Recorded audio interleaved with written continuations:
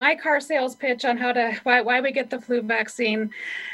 The flu vaccine is not always perfect, and it doesn't always protect against influenza as completely as we would like, because it's a guess. They have to predict what strains are going to be prevalent, and they're not always right. So it's not going to 100% prevent influenza, but it does make a significant difference in reducing the complications of influenza, reducing hospitalizations from influenza, and deaths from influenza. And in my mind, what we're looking at with vaccines is to try to prevent people from having severe illness or dying. And no matter what strains they get in the vaccine, it does do that every year. The high dose flu shot is exactly what it sounds like. It's higher dose than the regular dose. It is intended for people who are over age 65. No matter what kind of health conditions they have, everybody over 65 should get the high dose vaccine. And then people under 65 would get the low dose or the regular dose vaccine. We recommend doing the flu shot in the fall.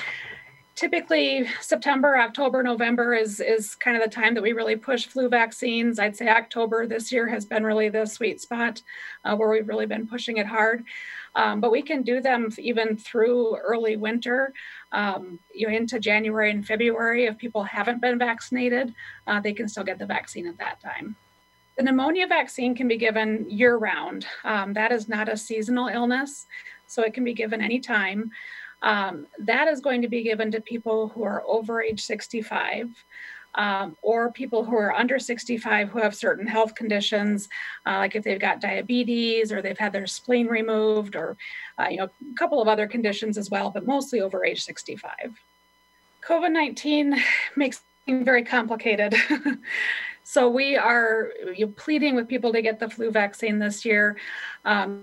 We don't know, are people going to be sicker if they have influenza and COVID at the same time? I would presume they probably would be.